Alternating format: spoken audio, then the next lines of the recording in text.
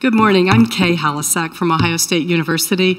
I want to thank the conference and the SAU for the opportunity to serve as the chair of the Exemplar Committee. And I also want to recognize the other members of that committee. I know a couple of them are here, if you would please stand. Shirley Rose from Arizona State University, Eileen Schell from Syracuse, Tony Scott from Syracuse, and Bronwyn Williams from the University of Louisville. Please join me in thanking these members of the committee.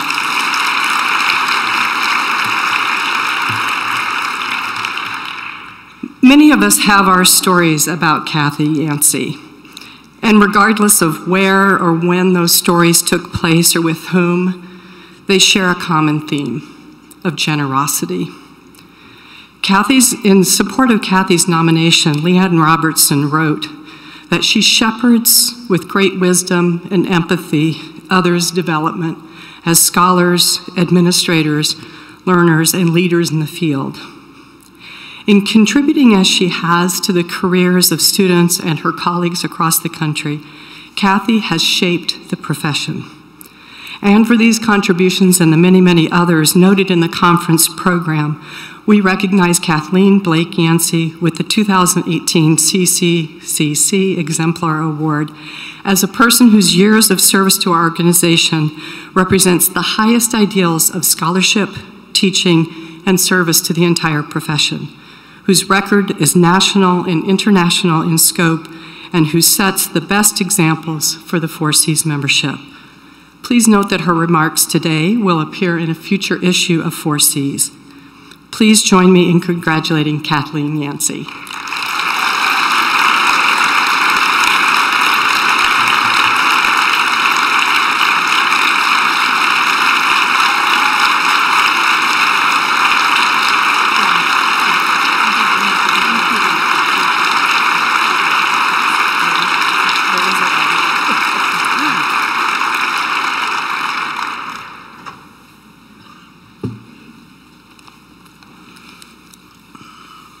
Good morning. I begin with a bouquet of thanks. First, thank you to Budweiser, my dear friend and colleague, for nominating me and for inviting other friends and colleagues, fellow travelers Doug Hesse, Chris Anson, Erica Lindemann, and Leanne Robertson to join him. Thanks to each of you. Second, a thank you to the Exemplar Committee, to Kay Halisak, who chaired, and to Eileen Schell, Shirley Rose, Tony Scott, and Bronwyn Williams. My thanks to each of you. And a thank you, of course, to you, to the Conference on College Composition and Communication, some of us here this morning in Kansas City, others online, and others in absentia. Like those who came before me, I am honored and I am humbled. My story is a simple one. I began my rhetoric and composition doctoral program in the fall of 1977 after attending my very first 4Cs here in Kansas City. My doctoral dissertation, a schema-based study of the composing process. I began my teaching career as a TA in the writing classroom and never really left. Although I have also tutored in writing centers, taught in a professional communication program, directed both communication across the curriculum program and a rhetoric and composition MA and doctoral program, where I currently study and teach with a dream team of colleagues and students.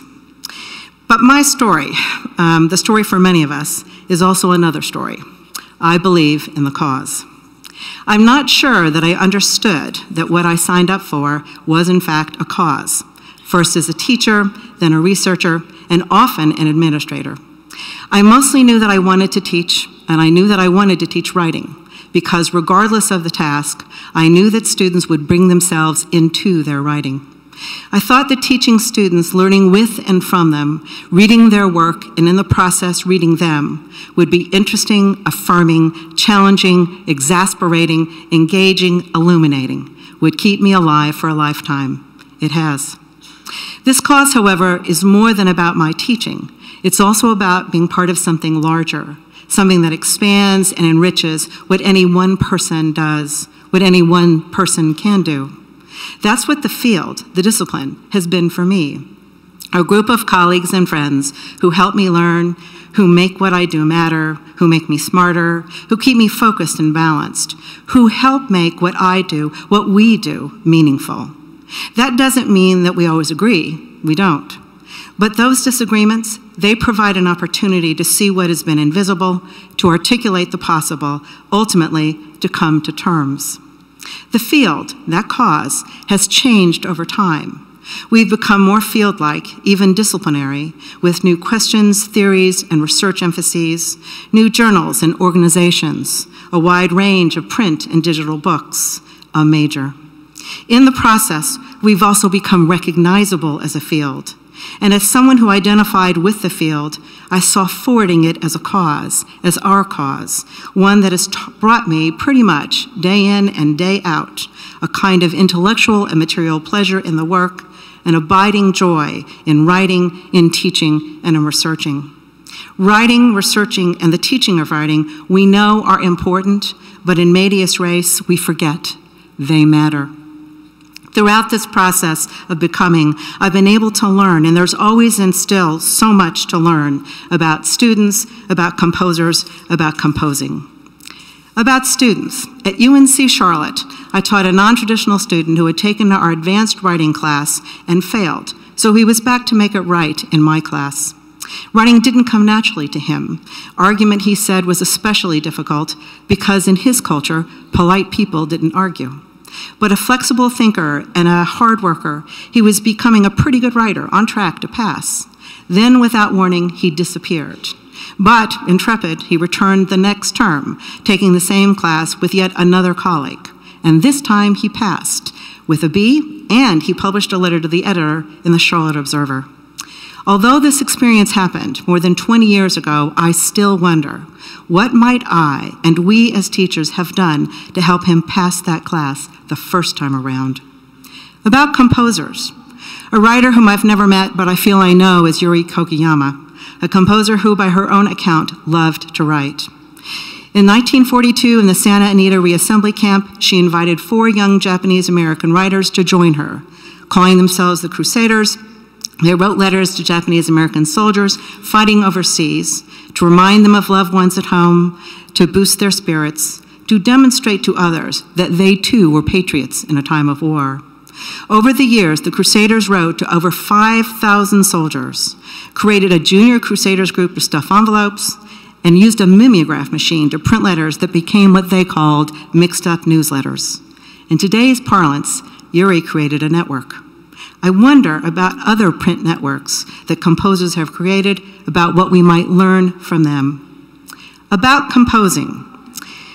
Networks also take digital form with affordances and constraints differing from those of their analog cousins. They too tell us about composing.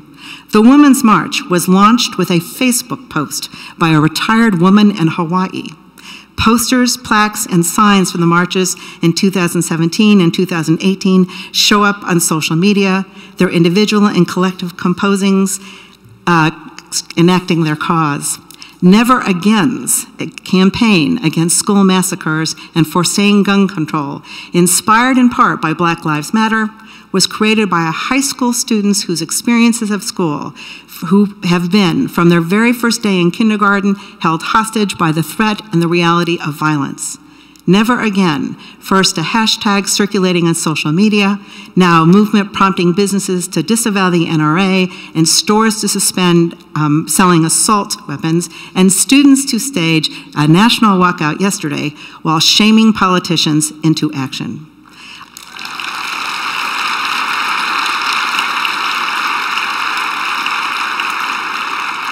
I wonder what these practices and their composers can teach us about the future of composing. There are those who think that this learning, this writing, this teaching is dangerous. I often tease my students that I'm trying to teach them enough to make them dangerous. And perhaps that's what we do, and why it matters, in part, is precisely because it makes people dangerous, as they articulate ideas, speak to others, and create movements through composing. Recently, Roy Lee, one of my former advisees, now a colleague and friend, talked about this way of framing what I have called a cause. He says, what we do, that is, assist our students in knowing and doing with and through words, is dangerous. I get reminded of that often, and I often remind myself that making students intellectually dangerous is an important and honorable pursuit. That pursuit, one which I share with you, has motivated, animated, and defined my professional life. I thank you for sharing this cause, and in so doing, sharing this 4C's Exemplar Award with me.